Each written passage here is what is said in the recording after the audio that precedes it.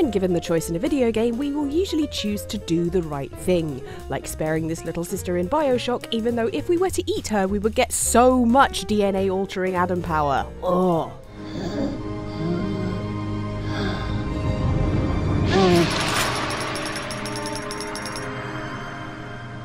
Thank you, mister. Yeah, you're just lucky I had a big lunch. What could be more frustrating then than trying desperately to do the right thing only for the game to absolutely refuse to let you, forcing you into doing the wrong thing no matter how hard you struggle against it, and boy did we struggle. You know, like a little sister. Full of delicious Adam. Please! No, don't shoot! Share our guilt and irritation then at these 7 times we tried to do the right thing, but the game didn't let us. Beware spoilers for the following games.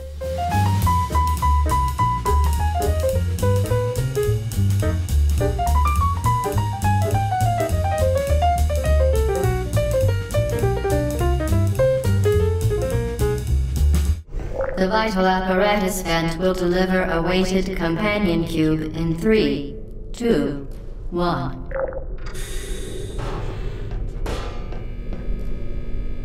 It's no exaggeration to say that the relationship between the player of Portal and the game's weighted companion cube is a greater love story than Romeo and Juliet, and frankly is 1,000,000 times more tragic.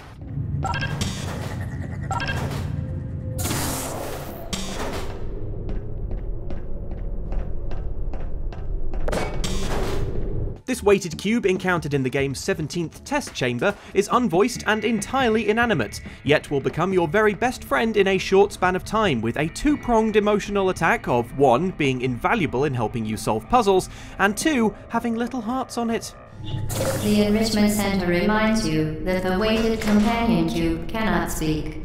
In the event that the weighted companion cube does speak, the Enrichment Center urges you to disregard its advice. Which makes it all the more painful when GLaDOS, the robotic puppet master guiding you through these increasingly sadistic test chambers, insists the companion cube must be euthanized in an incinerator before you can proceed. You did it. The weighted companion cube certainly brought you good luck. However, it cannot accompany you for the rest of the test and, unfortunately, must be euthanized. Please escort your companion cube to the Aperture Science Emergency Intelligence Incinerator. Now, developer Valve probably imagined this sequence in which you must burn the companion cube to be a brief gag, a dark but funny punchline to Test Chamber 17, in keeping with the game's tone, and giving GLaDOS a few more funny lines to be delivered with her trademark dispassion. While it has been a faithful companion, your companion cube cannot accompany you through the rest of the test. If it could talk, and the Enrichment Center takes this opportunity to remind you that it cannot, it would tell you to go on without it because it would rather die in a fire than become a burden to you. What developer Valve probably didn't imagine was this bit increasing Portal's total playtime by a good half hour at least, as players put progress on pause to scry every single polygon of Test Chamber 17, desperately seeking some hidden workaround or glitch that would let them progress without having to murder the beloved companion cube. Destroy your companion cube or the testing cannot continue. It's telling that this is one of the few points in the game where you're likely to start hearing GLaDOS's voice lines repeat, because no Portal player wants to melt down their best friend until they've made absolutely certain the game doesn't have some secret way of letting you not do that. Even once you realise there really is no sanctioned way to do the right thing and keep the companion cube safe, expect to find yourself trying all sorts of loopholes, like maybe we could die in its place? Testing cannot continue until your companion cube has been incinerated. Or perhaps the game's geometry will think the cube went in if we hold it just so.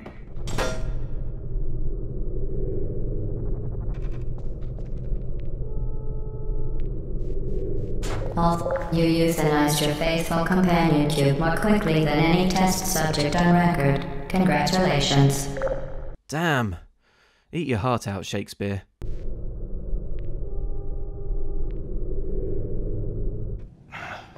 Take me to her. You don't have to worry about her anymore. We'll take care I of her. worry. Just let me see her, please. You can't. She's being prepped for surgery. In The Last of Us, you play as Joel Miller, a man who has done plenty of ethically questionable things while surviving North America's zombie outbreak. One of the worst being him pushing Ellie in the water in The Last of Us Part 2.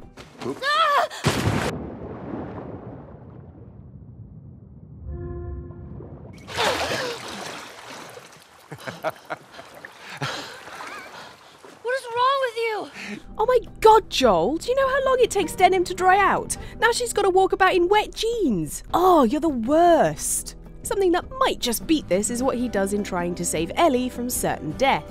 See, Ellie is immune to the cordyceps brain infection that has wiped out most of the population, and so, in the first game, Joel is tasked with getting her safely to the Fireflies, who hope to use Ellie's immunity to find some kind of cure or vaccine. However, once at their hospital base, Joel discovers that Ellie will have to die in order for the Fireflies to get what they want. The hell do you mean, surgery? The doctors tell me the cordyceps, the growth inside her, has somehow mutated. It's why she's immune. Once they remove it, they'll be able to reverse engineer a vaccine. A vaccine. But it grows all over the brain.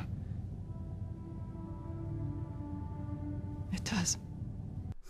Yeah, her brain. She needs that, right? This isn't a decision the Fireflies are taking lightly, but Joel sees Ellie as the daughter he previously lost, and not wanting to lose yet another kid, he decides to ignore the bigger picture and break her out. This decision not only involves robbing the world of a life-saving vaccine, but also shooting and hacking his way through a bunch of people in a life-ending rampage.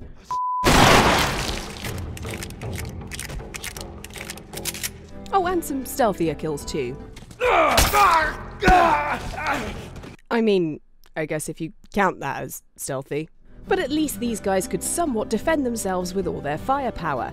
This is not the case for the surgeon in the operating theatre, who, when you burst into the room, rushes to arm himself with a single scalpel. I won't let you take her. This is our future. Think of all the lives we'll save. At this point, you'll probably want to take out your gun and fire a warning shot over this effectively unarmed man's shoulder to scare him away and... Ah! Damn. Yeah, sorry if you didn't want to kill one of the only living surgeons in the post-apocalypse, but there is no way around this guy except by shooting him dead. No matter how much you try to get around him or find an alternative solution, the game will not let you. Wow, didn't even flinch. And if you wait too long, well... The only way past the surgeon is to shoot him, and as said before, you cannot do this non-lethally. Even if you shoot him in his little toe, it'll still kill him, as if the bullet has ricocheted off the floor and directly into his heart. No! Look, if you can't survive having your toe shot off, you've got no place in the post-apocalypse.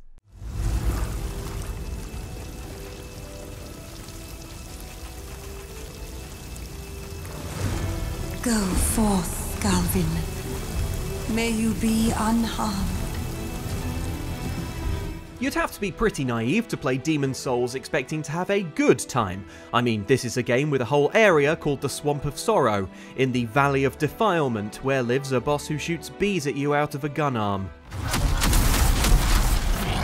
That said, while you wouldn't expect this rock-hard sword and shield 'em up to be all sunshine and roses, you might not expect it to be desperately sad.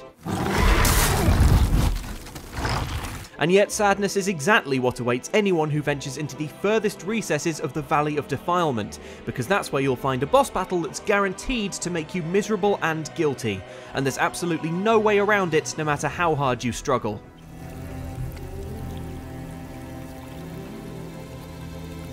This is Maiden Xtra, a peaceful woman who, while technically the possessor of a demon soul, has come down here into the worst recesses of the Valley of Defilement to offer alms to the sick and needy. Something she explains in very reasonable terms as soon as you walk in a way that'll make you feel very bad for indulging your first instinct to start swinging your sword around. Leave us, Slayer of Demons. This is a sanctuary for the lost and wretched. Oops, sorry folks. I mean, you were all already pretty sick, at least. Please, leave quietly. In a radical departure from the game up until now, nothing is currently trying to kill you, and Xtra asks you so politely to be on your way in such pitiful tones that you may very well decide that actually it wouldn't be so bad to leave this lot alone. After all, they're not hurting anybody. If, however, after wrestling with your conscience and deciding to do the right thing and leave, you'll find the game has made that completely impossible, and that fog gate you strolled through so casually earlier is now totally impassable. So although it seems that you're being offered a choice to bypass this boss fight, in fact the game won't let you take the peaceful route at all, so you have no choice but to kill Xtra's faithful bodyguard, Garl Vinland, while apologising profusely. Sorry. Sorry.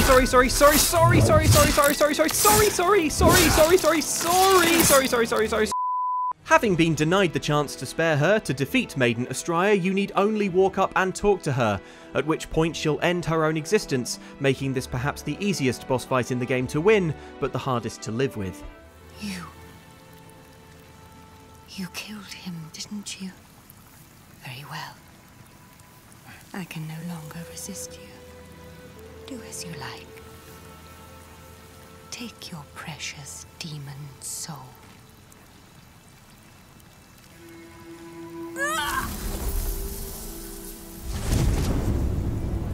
Sorry. What's the ruckus, boys? Get back! We got a cursed creature in here! Oh, yeah? It's as big as a mule and as mean as a hellcat. It looked like a lion to me. That's a dog in there. A dog? Now, if you'll excuse me. Red Dead Redemption's Wild West is full of quirky characters, none quite so eccentric as circus performer Margaret. What the devil are you looking at? You find him with a bunch of empty cages and he asks you to find a bunch of missing animals to fill them with, namely some exotic beasts which have escaped from his care. What escaped? A priceless Ranjaniki tiger from the slopes of the Hindu Heights. A fantastic, elusive zebra from the plains of Ongo Bongo by the shores of the Limpopo. And a magnificent lion from the grasslands of Tanganyika. So off you trot, literally, to round them all up. And when you find Margaret's zebra, it turns out to actually be a donkey with stripes painted on it. What they done to you? I think they've painted it to look like a zebra, Arthur. Plus, when you find the tiger, you find out that it's actually just a cougar with stripes painted on it. And it ate one of Margaret's lions, a dog in disguise. Strappy ate King, Mr. Margaret. I saw her do it. I always thought they got along. Oh, she liked him just fine. She licked her chops and asked for seconds. When he asks you to find his final lion, Margaret makes a real plea for you to bring it back to him unharmed, which shouldn't be too hard, bearing in mind it'll probably be a raccoon in a wig. We're lately very short on lions. So, I'd be very grateful. All kinds of grateful. But when you find it, you discover that, alarmingly, this big cat is not another fake, but a real bona fide lion. Sweet mother. Well, Arthur, I was thinking more along the lines of, oh piss, it's a lion. Still, Margaret needs his lion, so we better not shoot it in case we kill it, and then Margaret doesn't have a show anymore, and... Oh, okay, then maybe just one shot in the paw to neutralise it? Poor thing's probably just scared. Ah, right then. Maybe some shots around it to show you're serious?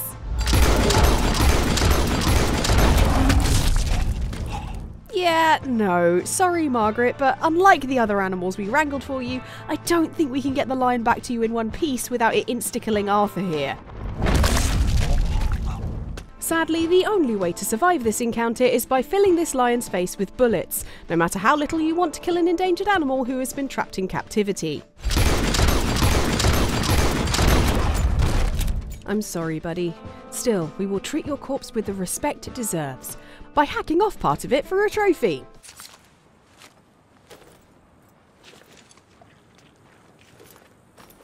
Again, I'm sorry. We just wanted to take a quiet pause out of respect. Come on. Follow me. The little one can wait for us in the living room. No, she always stays with me. Of course. Right this way? Everything we need is in the basement. Detroit Become Human is a game that gives the player a lot of power, like the power to determine the outcome of an android revolution, or getting to hear what it would sound like if Mr. Krabs from SpongeBob got too drunk to stand up by himself. I think I'm gonna be sick. Take a bow, voice actor Clancy Brown. Detroit even gives you the power to do the opposite of what you're told. Like, for instance, if you don't want to be chasing down friendly android Kara in this scene, you can just stand still and the game will let her get away easily.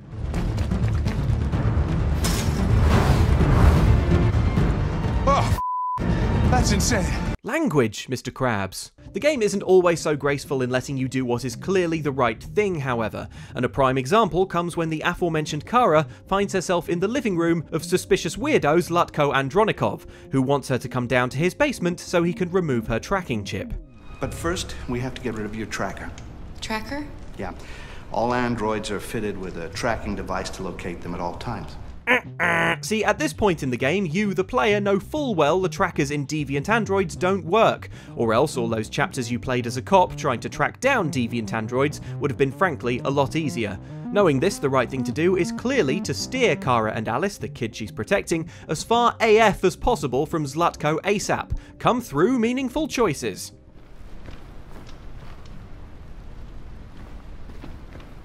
Except, oh no, at this point the game positively will not let you do the right thing, no matter how hard you try. Making the door you came in completely unopenable, and stopping you if you try and find another path that doesn't lead to what is so clearly going to be a murder basement. So, actually, there's no reason to remove your tracker. What? But you said that... Yeah, people believe what they want. You deviants are so naive. Oh look, it was a murder basement. Why does the game force you down here? Well, probably because it's too pleased with the upcoming sneak through the house to escape set piece to let you skip that. Go fetch the little one. Right away, Zlatko. Instead, Detroit Become Human prefers to send you on a funhouse tour round Zlatko's creepy residence, the owner now revealed to be obsessed with making twisted android modifications. You must always obey the master. Oh yes. On this grim tour, expect to meet his horrifying experiments, and an android polar bear in an unlockable cage. All the time sulking that if the game had offered you the choice to do what you knew was the right thing from the start, all this escaping nonsense could have been avoided. Worst of all, the bear doesn't even get to wreak a terrible vengeance on its cruel creator.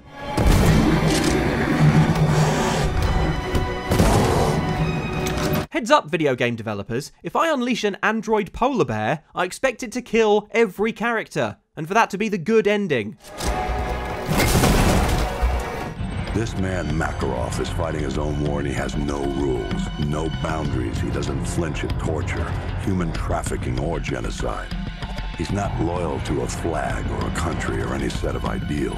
He trades blood for money. He's your new best friend. You may very well recall the most notorious mission in bleak 2009 shoot-'em-up Call of Duty Modern Warfare 2. The mission controversial enough to warrant a content notice when you start the game that offers to skip the mission unless you confirm you will not be offended by it. A warning that frankly would be more useful if it told you anything about the mission in question, but hey. Called No Russian, the mission has the player take part in a terrorist attack on an airport. And in the spirit of trying to do better than Call of Duty in terms of content warnings, you're going to see a bit of that attack in this entry, so heads up. Remember, no Russian. In No Russian, you play the role of an undercover CIA operative, collaborating in the airport atrocity to get close to ringleader Makarov, a sacrifice that proves to be utterly pointless at the end of the mission when it turns out Makarov knew you were CIA all along. You sent a strong message with this attack, Makarov. That was no message. This is a message. The Americans thought he could deceive us. When they find I die, all of Russia will cry for war. Armed with this knowledge, and more importantly with a machine gun, the sensible course of action here is to clearly replay the mission, this time trying to do the right thing, i.e. finding a defensive position, then killing Makarov and his cronies as soon as you're able to pull the trigger, thus saving dozens of lives, including your own. But oh dear, the game won't let you do it, as Makarov quickly turns on you before a stern game over tells you blew your cover, which is especially annoying if by this point you know your cover is actually already blown.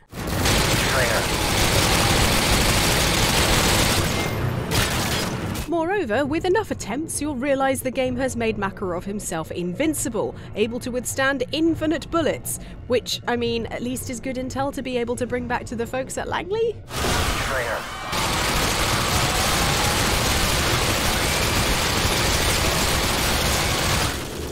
Though you can't kill Makarov, perhaps you're thinking you could stay in the lift at the start, refusing to take part and robbing Makarov of the American corpse he needs at the end of the mission to spark an international crisis. I have no patience for cowards. But no dice. After a few minutes of this tactic, Makarov and pals will backtrack through the level just to kill you for a subtly different game over.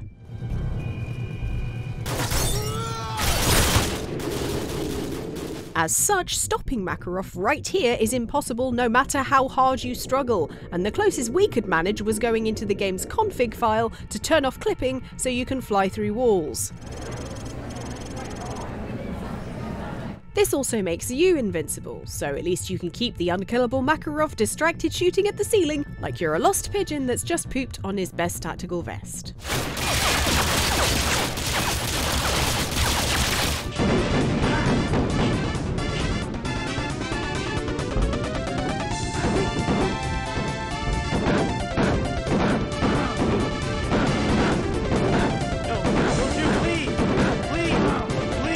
We're no experts in military ethics, but we've seen Gladiator enough times to know that when an enemy is defeated and offering surrender, the right thing to do is spare them. That's how you get a nickname like Maximus the Merciful and not Maximus the Worsterful. But one game that plays fast and loose with the accepted rules of engagement is 1995's Rise of the Triad. For instance, we don't remember a bit in the Geneva Convention where it says it's okay to smite your enemies with a god hand while making weird moaning noises. Nowhere is Rise of the Triad's wobbly moral compass more obvious than when an enemy surrenders, throwing down their guns and begging you not to shoot, which sometimes happens if you manage to damage them but not quite enough to kill them outright. Please! No, don't shoot! When this occurs, you'll probably want to do the right thing and spare that enemy, but hey, guess what? Rise of the Triad has other plans. No, don't shoot! No! No! Please! No, don't shoot! Wait just a moment and surrendering enemies will collapse, seemingly dead, perhaps of their wounds, leaving you slightly bewildered but at least not having shot an unarmed enemy in cold blood. Your foe will remain on the ground indefinitely, until, that is, you turn your back for even a moment and then, oh, guess who's feeling all better?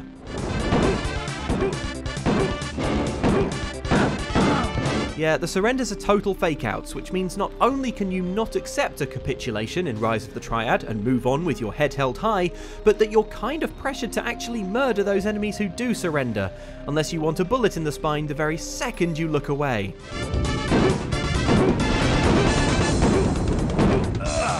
At least with the Hand of God, this isn't a problem. Really coming around on the God hand thing. So those were 7 times we tried to do the right thing, but the game wouldn't let us. Damn it! Which was the most frustrating for you, and can you think of any other examples? Let us know in the comments down below. If you enjoyed the video, don't forget to click the like button, and if you really enjoyed it and you haven't already, why not subscribe, because we've got way more videos like this, fun gameplay videos, and also some cool tabletop series on here and over on Outside Xbox. We have a lot of fun on this channel and we would like you to join us. Thanks for watching. Bye!